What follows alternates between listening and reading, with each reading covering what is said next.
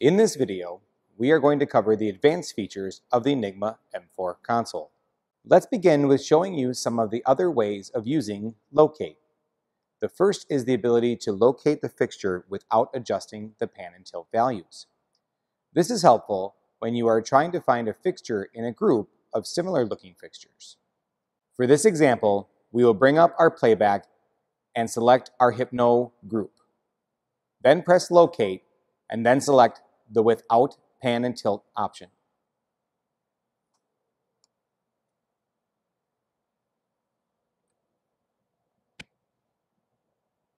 This lights up your fixtures nice and bright without changing the position.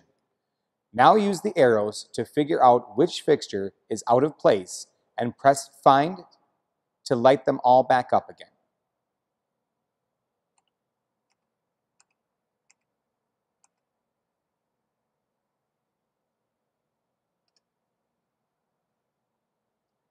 Now you can choose the fixture that is out of place, make your adjustment, and save it into your queue using changed attributes, and merge, which will not record any of the changes that locate made to your fixture.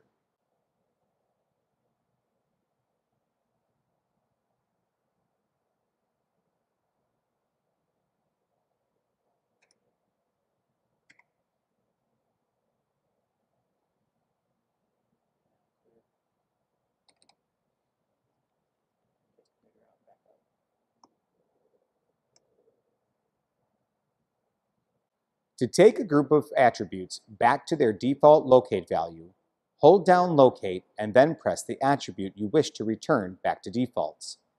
For example, when we will press locate and then press pan and tilt, you will see that they go right back to their default values of 127 and 127.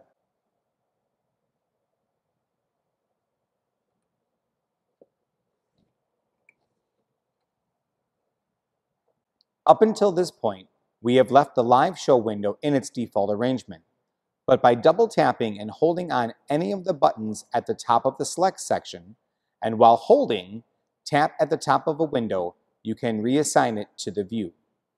When managing the console settings, we have the following options.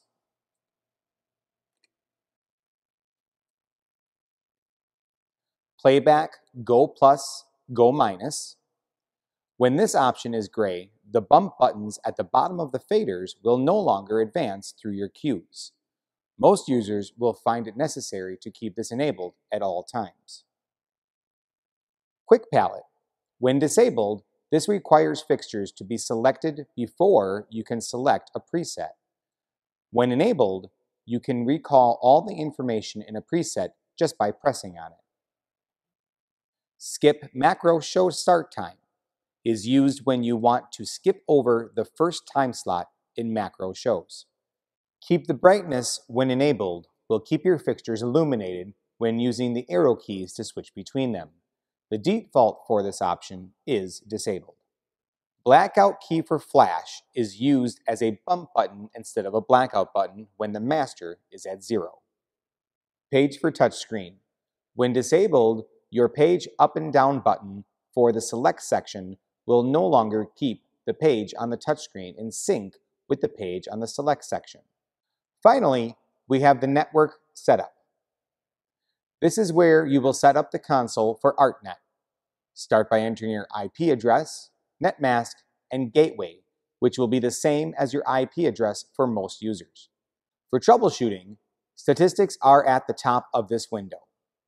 Next, switch to the Network Protocols tab and enable your DMX 512